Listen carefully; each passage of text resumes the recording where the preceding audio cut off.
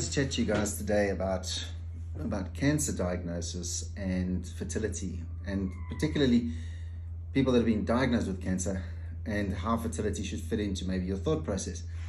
And what I'm really reminded by is I was probably a fourth year medical student, and we did a rotation through maxillofacial surgery, and there was a person there with a cancer of the floor of their mouth, and they were describing in great detail how they were going to do a procedure which would end up removing the tongue and the lower jaw of this patient and saving their life.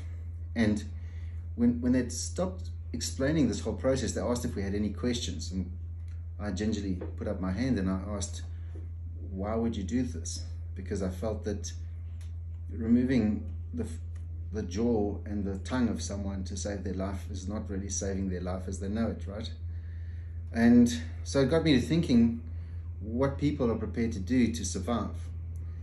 And when we look at how oncologists talk about cancers, they really talk about survival rates.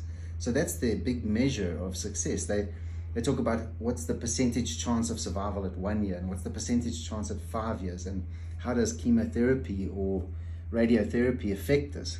And so, but they don't measure other things. They don't measure what's the quality of the life that they've saved, right? And things have changed as far as cancer is concerned. We pick cancers up earlier, and because we pick them up earlier, the prognosis is better. And I'll show you something on my screen at the moment, which is cancer survival rates. This is taken from Public Health in England. And it's maybe difficult for you to see, but certainly the top 11 cancers all have an above 60% survival rate. And the top 19 cancers have a survival rate above 50%. So if you're looking at breast cancer specifically, your survival rate is 86%. And if you're looking at testicular cancer, it's 97% survival rate. So 40, 50 years ago, cancer survival rates were horrible.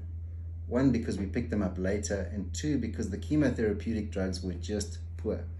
And it was like when you were told you had cancer, it's like being dropped off in the middle of the Atlantic Ocean. You're swimming frantically, there's no land in sight, and someone comes past with a lifeboat, and they say to you, look, there's not enough space in this lifeboat for you as you are, and we're going to cut off your legs for you to survive, because then you'll fit in our lifeboat.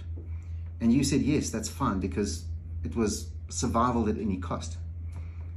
In today's time, if you're diagnosed with cancer, you've got a very good chance of surviving. So it's almost like just being behind the waves, and you can see the beach.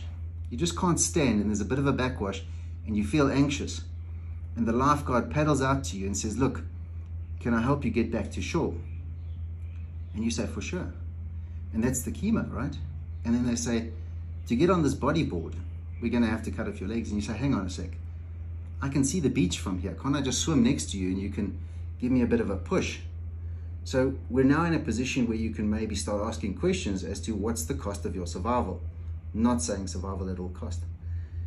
And so before getting chemotherapy, it's a good idea to perhaps think about preserving fertility. And I can understand if you're in your 20s, perhaps, or if you're single, maybe the last concern in your mind when you've been diagnosed with the cancer is the thought of having kids, because in the back of your mind, you're thinking, I might not survive this even. I mean, how can I think of kids? Isn't that sort of crazy? Isn't it maybe selfish?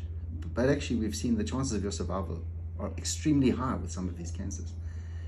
And so if you don't think about this and make provision for this, no one else is going to. And so looking forward to plan Bs, obviously one big plan B is being diagnosed with cancer. Another big plan B is ending up at an IVF unit, because no one comes here by choice. But if you preserve your fertility, it may make the difference between talking to us about having children using your own eggs or your own sperm versus having children using someone else's eggs and someone else's sperm, for instance in a donor egg or donor sperm sort of situation. So I would encourage you, if you've been diagnosed with the cancer, or if you know someone that's been diagnosed with the cancer, to ask them, have you thought about your fertility? Have you thought about what options there are of preserving your sperm before you start chemo, or putting away some eggs before you start chemo? And we know that not all chemo will kill all the sperm and not all chemo will kill all the eggs, but in some cases it will.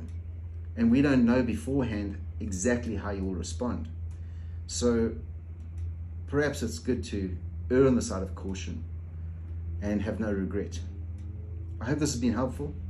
If you've got any questions, please contact us. And if you like it, then like it. Thanks.